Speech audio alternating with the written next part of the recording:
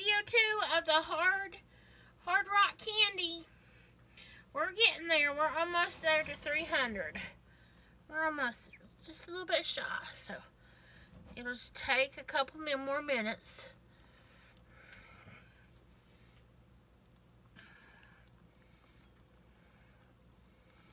Now look, when you make this, it's going to smell like corn's boiling. I guess because the corn syrup. And then eventually when it gets real, you know, up there, it really turns brown. I guess because the caramelizing of the sugars. And when you smell it, it smells burnt, but it's not burnt, okay? Let me see. A couple more minutes, I think.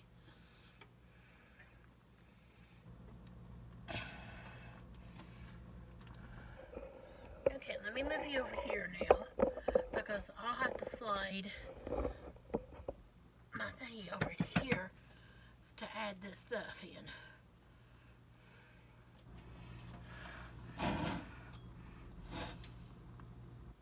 Almost.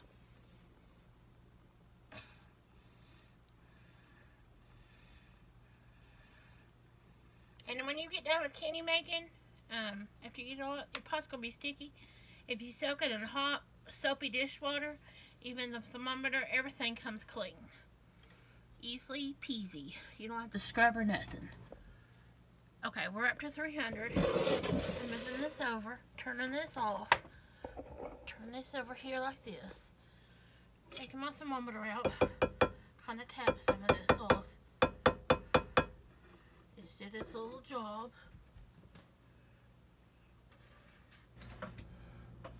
Okay, now we're going to come with our spearmint. This is 1 drum, which is 3.7 milliliters, which is 125 fluid ounces. You need at least 2 teaspoons of flavoring, but if you want it extra strong, like I like, this is spearmint, but I did a batch of cinnamon, so I wanted a little bit hotter cinnamon, so I went 3 teaspoons on cinnamon. But you could, once you start making candy, you'll know. And I kind of tap it to make sure I get all of that flavor oil out of there. Oh, that smells so good. And then like this is spearmint, so I'm going to put a couple drops of green food coloring. Then I'm going to get my spatula and start mixing it in. Be careful with it. This is boiling, rolling, trolling hot. So you just want to make sure you mix in your flavor oils and everything gets mixed in, and so does your food coloring. And you'll smell a wolf. Now when you use potent ones, spearmint's not as bad, but I found peppermint and cinnamon, when you do that, I have to put my little fan up here on, because it really will clean your nostrils out. It's potent, y'all. So try not to breathe it in when you do cinnamon and peppermint. I go ahead and turn my fan on when I get ready, before I get ready to start dropping my oils in. If I'm doing cinnamon and peppermint, that way it kind of sucks up a lot of the perfumey fumes. Okay, so that's done. So I'm gonna bring a cookie sheet. I do steel pat. A lot of people grease their cookie sheets. Some people line it with aluminum foil and grease the aluminum foil. You do what you want to, okay?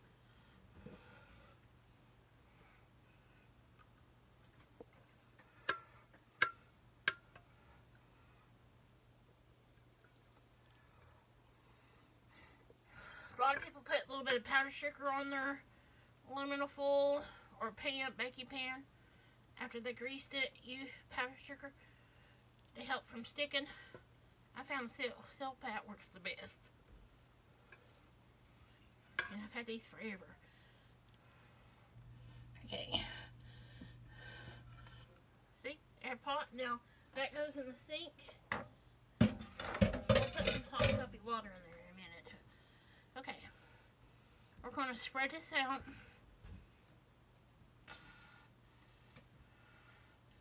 Now, this is a 9x13 cookie sheet. Okay, so I'll show you when we get ready to start cracking the orange candy. You can see it right here. If you want a thinner candy, then put it out on a bigger thing.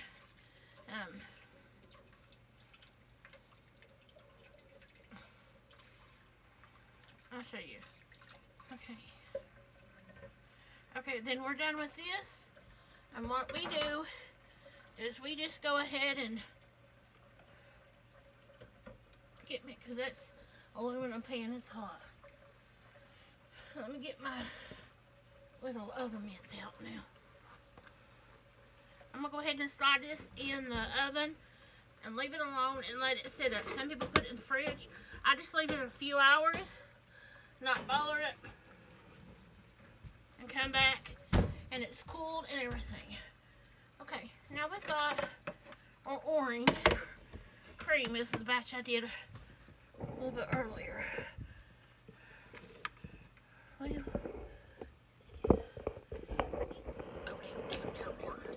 There. It just wanting to fall over. Quit. Okay. Now I cover mine before I get to crack it with some press and seal or cling wrap or aluminum foil or anything like that.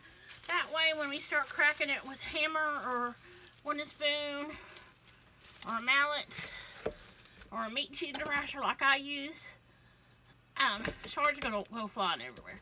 So we're just going to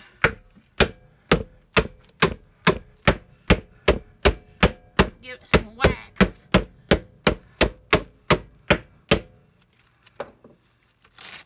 Whack it. You got to whack it good. And look, it looks like glass breaking. I guess some people do call it this.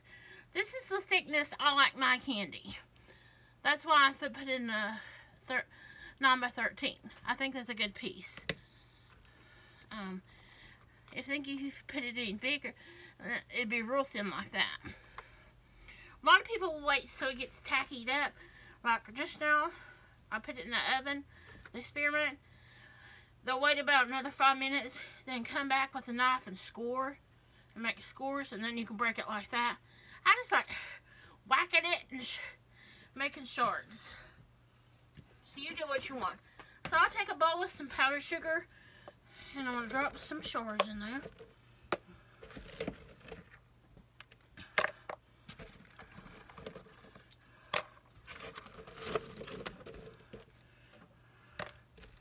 See, I think these are good pieces. I even eat these little pieces. I like them too.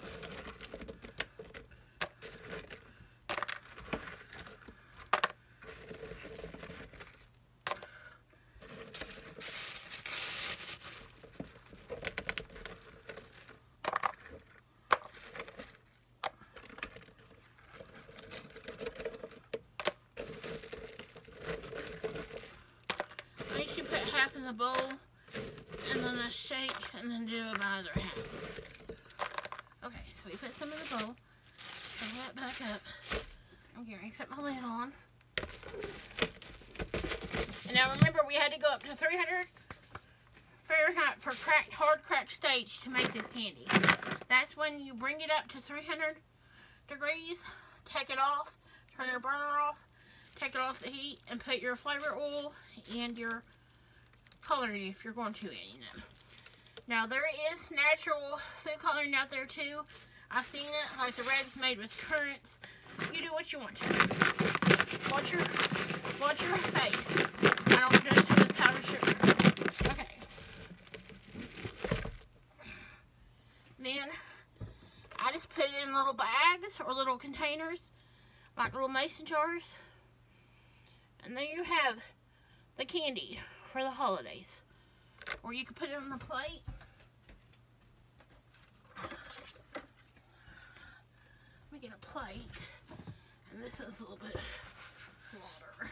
I washed it. Let me dry it off real good.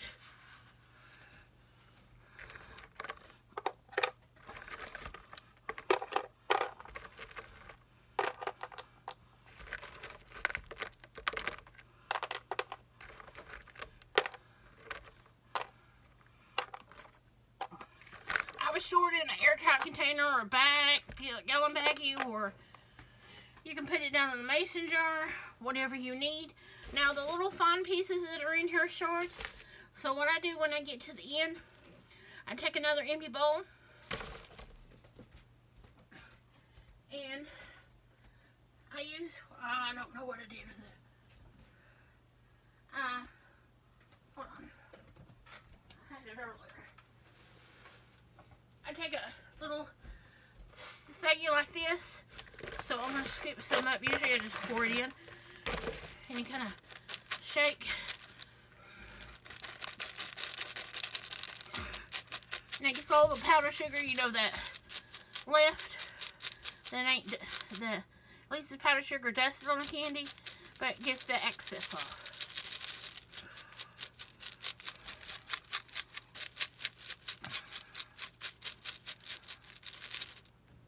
And then there's your other little fine stuff. So there you have it. Hard Rock candy. Now you can do any flavor. This year I did cinnamon. Don't worry about the powdered sugar, but cinnamon, spearmint, peppermint, blackberry, root beer, orange and cream that tastes like a dreamsicle, strawberry. I think that's it. And lemon. So that's what the fam's getting this year. They always wait for it. And of course, I made extra to sell too, and it's already sold out. But that's what they're getting. I think it's a old-fashioned treat that a lot of people don't make no more. There was always a bowl with mixed on the table Christmas Day. And so we're waiting for the food to get done. And this is all, like when you do peppermint, or cinnamon, or spearmint, or lemon, that's really good when you have a sore throat. Because it's kind of like a cough drop, kind of like. The sugar helps your throat. And then if you're doing like lemon, peppermint, you know,